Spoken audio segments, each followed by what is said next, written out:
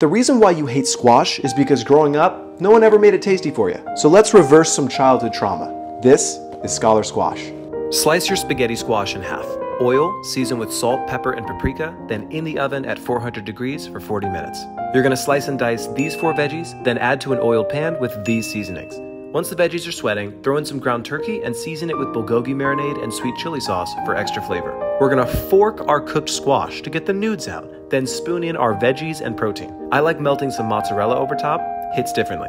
The best part is this, your food is your bowl, so dig in. Not to be your therapist or anything, but